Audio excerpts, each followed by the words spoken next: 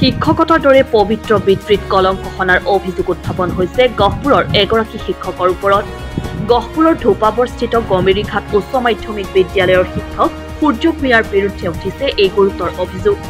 বিদ্যালয়খনৰে নৱম শ্ৰেণীৰ এগৰাকী ছাত্ৰীক অকলে টিউচন কৰিবলৈ মাতি নি শাৰীৰিক নিৰ্যাতন চলোৱাৰ চেষ্টা এইগৰাকী লম্পট শিক্ষকৰ। শিক্ষকগৰাকীৰ এনে কাণ্ডত ক্ষোভিত হৈ পৰিছে স্থানীয় ৰাইজ।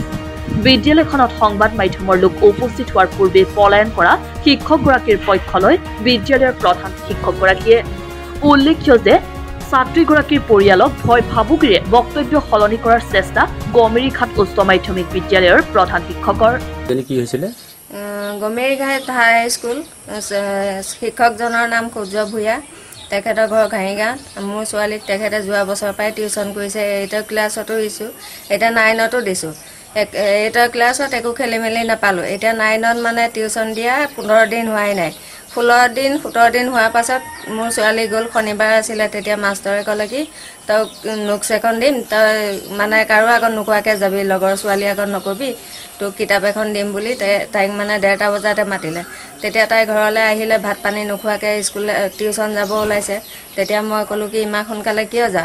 কৈছে ছাৰে মোক নোটছ এখন দিব, সেইকাৰণে মোক সোনকালে মাতিছে তেনে বুলি ক'লে। তাৰ মই ক'লোঁ ছাৰৰ স্বভাৱটো অকণ ভাল নহয়, অকলে নাযাবি। তেতিয়া মোক ছোৱালীয়ে ক'লে কি আপুনি কিয় শিক্ষকৰ লগত এনেকৈ কৈছে বুলি মোক মানে ধমকি দি দিছে। মই বোলো যা তেতিয়াহ'লে বুলি কৈ পঠিয়াইলোঁ। তাৰ 3 দিন 4 দিনৰ পাছত তাই টিউচন নোযোৱা হ'ল।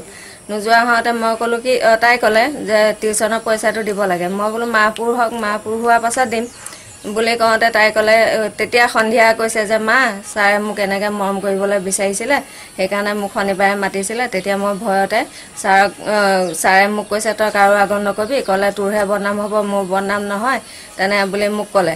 সেইকাৰণে টিউচনৰ পইচাটো সোনকালে দি দিয়ক তেনে বুলি ক'লে। তেতিয়া মই বাপেক আৰু ককায়েকৰ আগত ক'লোঁ। তেতিয়া বাপেক ককায়েকে হেডমাষ্টাৰৰ আগত জনালে। জনাওঁতে দৰ্খাস্ত দিয়া হ'ল, মিটিং হ'ল, গাঁওবুঢ়া গোট খালে। তাৰপৰা গাঁওবুঢ়া গোট খোৱাৰ পাছত সিমানতে শেষ হ'ল। হেডমাষ্টাৰে কি পৰামৰ্শ দিলে আপোনালোকক? হেডমাষ্টাৰে ক'লে, মই সুধিলোঁ যে ছোৱালীজনীয়ে পাছত কিবা বিপদ হ'ব নেকি? তেতিয়া হেডমাষ্টাৰে ক'লে নাই আমি আছোঁ, একো বিপদ নহয়, আপুনি চিন্তা কৰিব নালাগে তেনে বুলি ক'লে। কথাবিলাক কাকো নক'বলৈ কথাবোৰ ইমানতে থাকক তেনে বুলি ক'লে।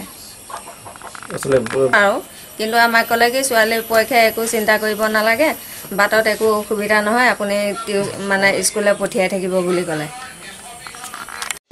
অভিযুক্ত শিক্ষকৰ পক্ষলৈ ছাত্ৰী নিৰ্যাতনৰ ঘটনাক গাপ দিবলৈ চেষ্টা কৰা প্ৰধান শিক্ষকগৰাকীয়ে ঘটনাটোৰ বুজ ল'বলৈ যোৱা স্থানীয় ৰাইজকো ৰুঢ় ব্যৱহাৰ কৰাৰ অভিযোগ উত্থাপন হৈছে।